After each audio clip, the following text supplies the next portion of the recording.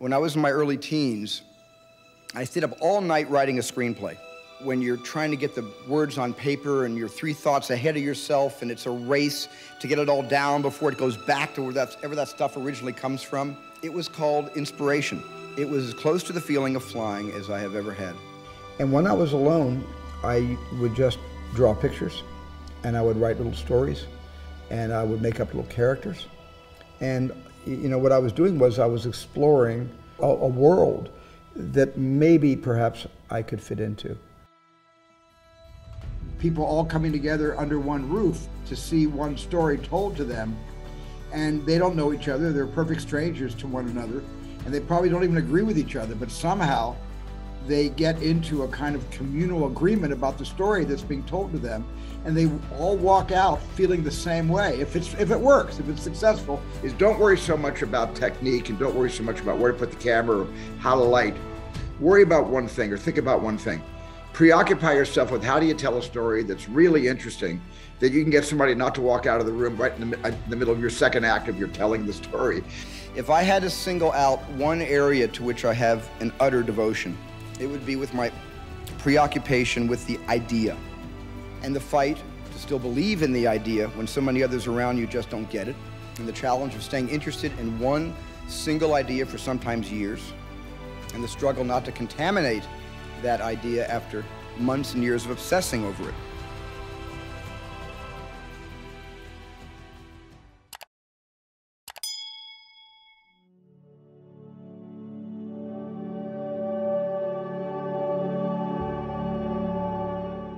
So I didn't really prepare anything at home the night before, so let me just talk a little bit about something I said, you know, when a journalist asked me years ago a question I really couldn't answer. You know, they said, what do you do? Why do you do this? And I don't know where it came from, but I sort of turned to the journalist in a flip kind of way. I said, I dream for a living. Years later, I realized, well, that's exactly what I do. I dream for a living. This is what I've done all my life. This is what I wanted to do with my life. Well, I hope I've been doing that all my career. I hope I've been telling stories my whole career that has, you know, brought people together of different ideologies, but people all coming together under one roof to see one story told to them, and they don't know each other. They're perfect strangers to one another. And they probably don't even agree with each other, but somehow they get into a kind of communal agreement about the story that's being told to them, and they all walk out feeling the same way. If it works, if it's successful, they all walk out feeling the same way.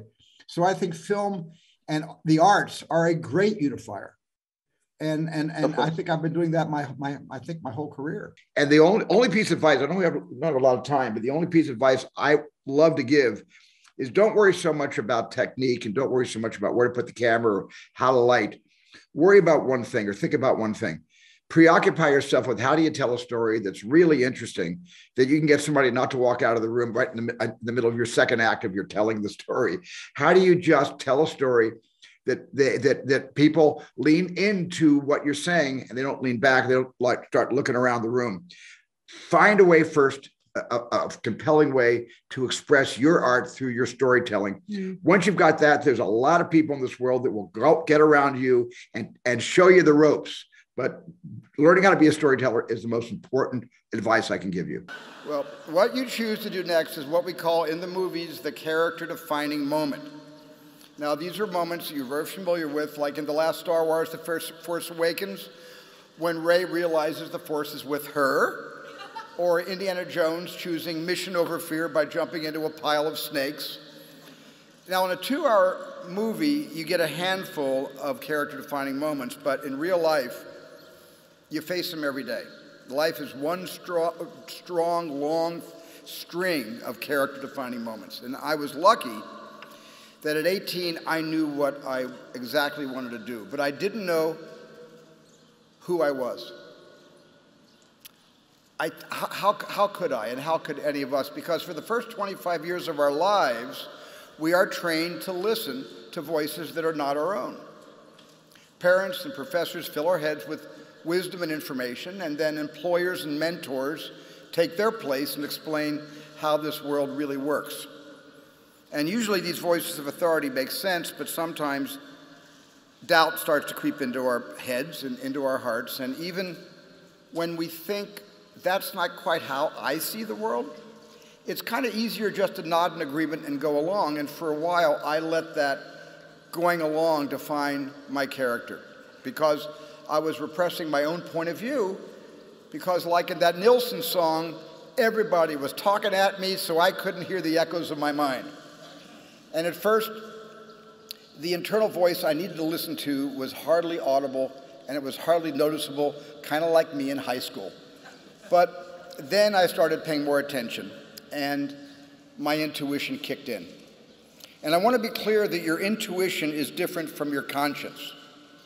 They work in tandem, but here's the distinction. Your conscience shouts, here's what you should do, while your intuition whispers, here's what you could do.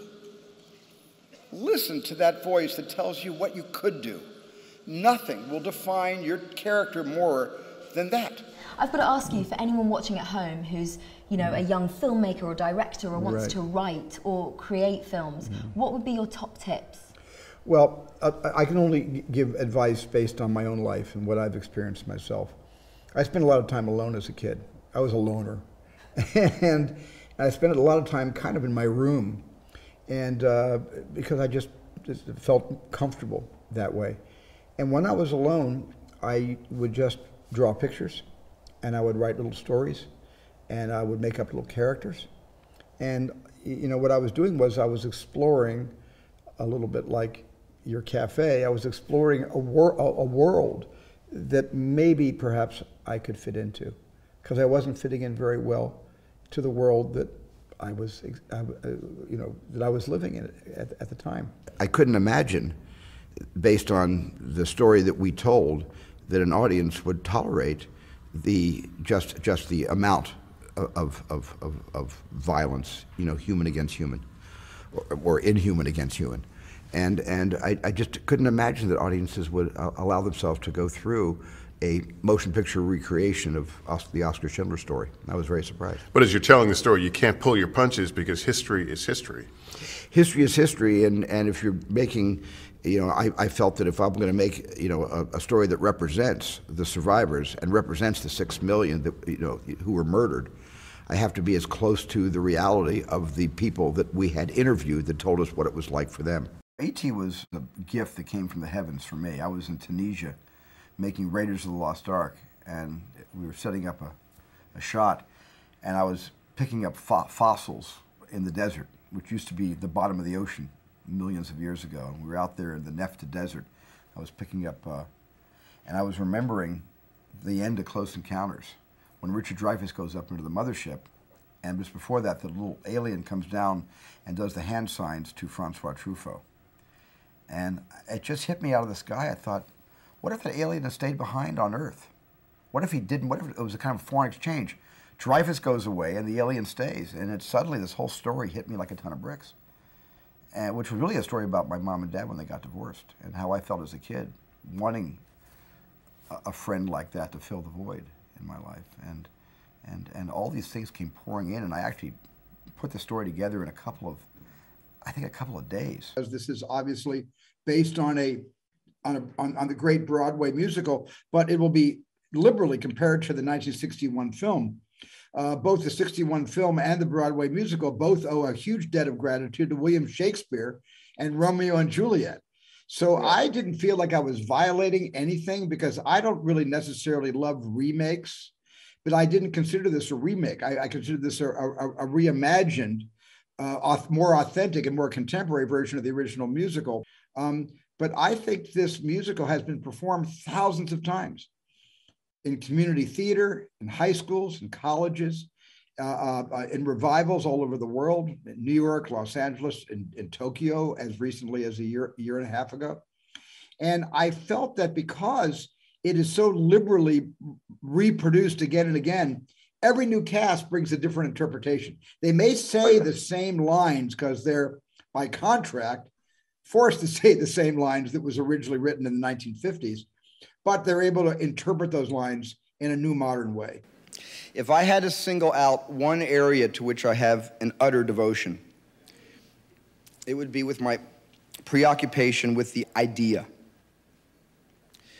and the fight to still believe in the idea when so many others around you just don't get it, and the challenge of staying interested in one single idea for sometimes years, and the struggle not to contaminate that idea after months and years of obsessing over it. When I was in my early teens, I stayed up all night writing a screenplay and felt something to this day I swear I cannot get enough of. It was as close to the feeling of flying as I have ever had. You know what I mean when you're trying to get the words on paper and you're 3 thoughts ahead of yourself and it's a race to get it all down before it goes back to wherever that stuff originally comes from. And it was called inspiration. And I actually made a movie from that script I wrote all night, and it was called Firelight. And it was truly an awful movie. But the process was what it was all about. The experience of that obsessive focus, of having an idea and actually being able to photograph it. That's been the magic potion for me ever since. You seem to get very strong performances and naturalistic performances from your actors. What's your technique? I don't know if it's so much of a technique. I asked the actor to, for the most part, to give me too much, so I can then take it down to a level that I feel is believable. I don't like casting actors who are low-key people. I like people with energy. So in the initial casting, I think that half of what a director does is cast his picture well, and the other half is you know, the control of the people within that. But I think half of the secret, when you do see a good picture and you like the people, it's in the casting. I like people who are outspoken and who are very large, so I can bring them down to life level. I've always said that this is Universal's been my ancestral home all these years. Are the stories true that you used to sneak onto the lot here when you were a young guy? How old? Probably about 16. So you couldn't be tried as an adult at that point? No, I would have definitely been taken to juvenile court and gotten a suspended sentence for giving it a good try. But I wasn't caught, thank goodness. I had a pass for 3 days, and I just took a chance. And the guard would remember I had been here on 3 consecutive days. So you were regular? I walked in with no pass the 4th day, and he waved me through, and it was that way for the next 3 months of my summer vacation. Really? This is how I spent my summer vacation. Just coming in, and what would you do? I would just watch television shows being shot. I would go all around the lot. Watching the kind of coordination on a set, just watching, everybody knew what they needed to do, and they did their jobs, and it was very much like a kind of team sport. Did you see any filmmakers that you admired? Hitchcock, but I got thrown off that set very quickly. I was on the Torn Curtain set for about 10 minutes before someone came and told me to leave. Did you get to see him? I got to see Hitchcock and Julie Andrews. Got kicked off by a third AD. So they said, show me your papers? Or just said, why are you here? And I said, I'm just here to watch. And they said, well, no, this is a closed set. And that was the end of it. Youth can really bring change. And this film, I felt very strongly, it addresses the youth. It's a conversation of Mr. Spielberg with the youth straight, directly. It is. It's a direct conversation and dialogue with the young people all over the world today. And we intended that to be a conversation with them. I also feel that it's this generation that's going to determine the fate of all of us. And it's how they're influenced and what influences them.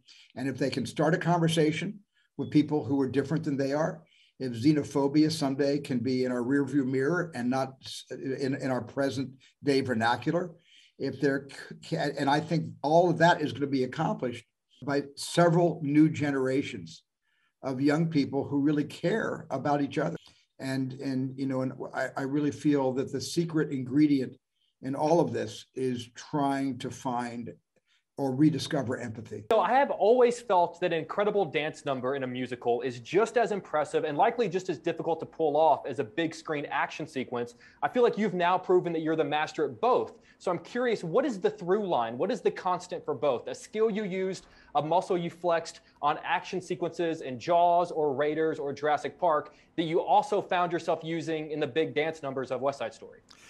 I wish there was some similarity between like the storming of the beaches on Saving Private Ryan, Omaha Beach, and like for instance, the dance in the gym. But there is a remarkable distinction between the two. I am not constrained in an action sequence by time, by tempi, by the mathematics of music. On a musical sequence, we are all locked in to the measure, to the beat, to the tempi. What is it, 2/4 time? Is it 4/4 time? It's got to end exactly where it ends. It's got to begin only where it can begin. So in a way, scientifically, instead of having this much latitude, I've got about this much latitude to get everything I want to get in such a small amount of time, because then the music changes, compelling me to change the angle. So it is, and I was never good at math. I can't believe I could actually do a musical, because my father kept saying to me, Steve, how can we you keep getting C's and D's in algebra? And I said, Dad, I don't have your genius mathematical mind. And then I wind up doing a musical, which is all about math. But I had a lot of people to help me. I had a great choreography, Justin Peck, tremendous cinematographer, Janusz Kaminski, a great art director, production designer in Adam Stockhausen, and a great company of actors and singers and dancers and Justin. And so we really worked as a team. This was a monumental collaboration to pull this off. I think the beginning of my career, I had this wonderful experience, and the thing I really want to emphasize is I didn't have a choice. I didn't have a choice. When you have a dream, and the dream isn't something you dream and then it happens. The dream is something you never knew was going to come into your life. Dreams always come from behind you, not right between your eyes. It sneaks up on you. But when you have a dream, it doesn't often come at you screaming in your face, this is who you are. This is what you must be for the rest of your life. Sometimes a dream almost whispers. And I've always said to my kids, the hardest thing to listen to, your instincts, your human personal intuition, always whispers. It never shouts. Very hard to hear. So you have to, every day of your lives, be ready to hear what whispers in your ear. It very rarely shouts. And if you can listen to the whisper, and if it tickles your heart, and it's something you think you want to do for the rest of your life, then that is going to be what you do for the rest of your life, and we will benefit. There's always been an emotional quotient in every film of yours. And is emotion close to you? And what is the deciding factor? Is business more important for you, or the emotional factor in a story? No, the emotional factor in the story always trumps because business. You have been breaking the business barriers very often. But what calls to me is not whether a film is going to make $1 gazillion. Mm-hmm. What calls to me is there a deep urge in the center of myself that only that film will release and then exorcise. And that's the only condition I'll direct a movie. If I'm doing a sequel, of course. If I'm doing The Lost World, a sequel to Jurassic Park, of course, I know that the bar's been raised, because if it doesn't make this X amount of money, everybody thinks it's a failure. And there's that added pressure of great expectation. The Indiana Jones series, they're not sequels, but on all the other 3 Indiana Jones films that I've directed, there's a tremendous level of expectation, and that's nerve-wracking. Yeah. But the fact that those movies are successful and make a lot of money isn't why I decided to direct sequels to the Indiana Jones series. What advice would you give to kids who want to make movies? Oh, it's a good question, because I would tell kids who want to make movies to make movies. When I was a kid, the only way I could make movies was borrow money from my father and borrow his 8mm movie camera and borrow the money, because film was expensive. The film and the developing of the film was expensive then. Today you can take your telephone, your cell phone, and you can make a movie on that. And if it's a really cool movie and it's funny and it's dramatic or whatever, you can post it on YouTube. So it's a lot easier for kids today to get started and follow their passion and pursue their heart's, desire to be a filmmaker, because the tools that were less available to my generation growing up are completely available to yours. So there's no reason why you can't express who you are through video. Spielberg spent $30 million making 1941, an over-budget sophomoric attempt at comedy.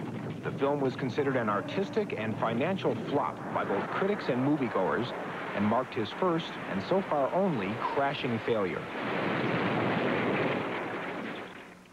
I was low. I was depressed. I was not feeling good. What got you out of it? Starting, just throwing myself back into my work again and starting to work on Raiders.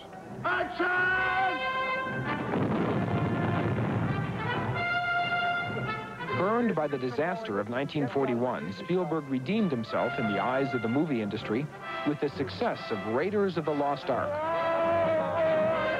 Indiana Jones was the hero of Raiders. He won the lady and got the treasure, and I wanted to be the behind-the-scenes hero who brought the film in for under schedule and under budget. What I find with you is that it's truly what interests you, what it is you want to know at that point, what it is you want to see. And I think it's okay that a first-time filmmaker, being so inspired by movies and music videos and any kind of music or media, can make a derivative film. It's okay that your first videos and your first attempts at telling a story are derivative, are obviously influenced by something that that you saw last week and you want to kind of do a version. There's nothing wrong with learning the ABCs, learning your craft by being derivative, but at some point you're going to need to find your natural voice and find a way to give voice to who you are. And who you are, by the way, who you are is original. It just is, because you're not Tom, you're not me, and you're not your best friend, and you're not your teacher, you're not your parents. You are you. And because of that, you do have, every bone in your body is an original bone. It's sometimes trying to figure out how to express your own originality, and that sometimes takes a number of years to figure yourself out. People say, gee, the movie's really scary because my imagination saw more of the shark than you actually showed me. Well, part of that was intentional because I thought I could scare people with just the ocean line and just the mystery of what's under the murky water, but also the darn shark wouldn't come out of his dressing room for months. I mean, the thing never worked. The shark on Jaws works much better on the Universal tour than it ever worked on Martha's Vineyard when I made Jaws.